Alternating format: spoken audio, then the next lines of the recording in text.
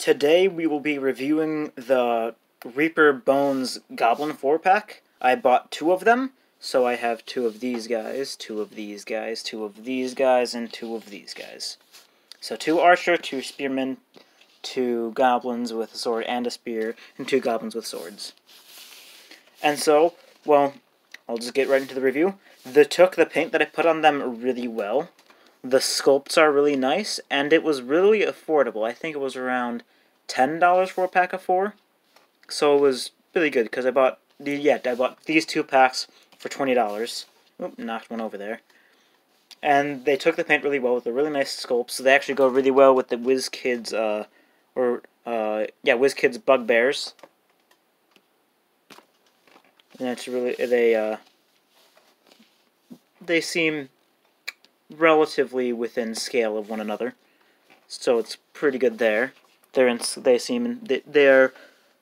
well in scale with the other WizKids miniatures, so they work really well there. And I really like the sculpts. I really like the expression on this guy with the bandage covering his eye. Let's see if it can focus. Yeah, I really like this guy. This is probably one of my favorites. All the ones that you see here with the WizKids bases that I had extras of, they're my favorites. I really like this guy. So that was I first showed you Spearman. This is the Archer. Focus, please.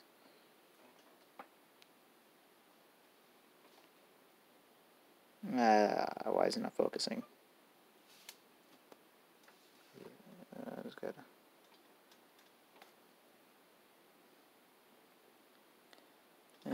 Look at that as best as you can, but it's not focusing as well as it was beforehand. Alright, so there's that one. Nope, I dropped him. Here's the next one.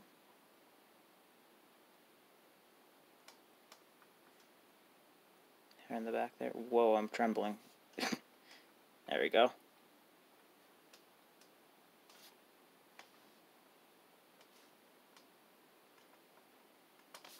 And then, last but not least, the Goblins with the sword. These look like Goblin females. I may be mistaken, but that's what they look like to me.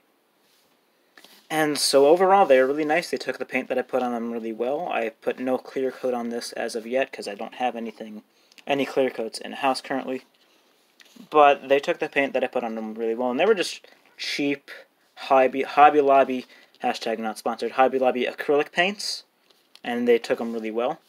I mixed the colors, and they worked really well. They work with the bugbears that I have.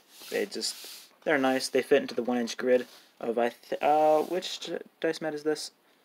I don't know. Chessex. This is a Chessex dice mat. I forgot the dimensions of it though. So currently, but they fit well into the 1-inch grid, and they work really well.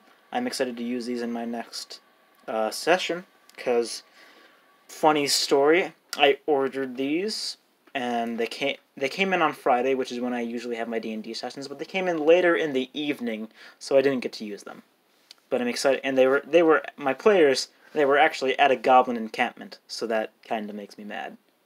But yeah, these are the Reaper Bones Goblin 4-pack, or 8 total.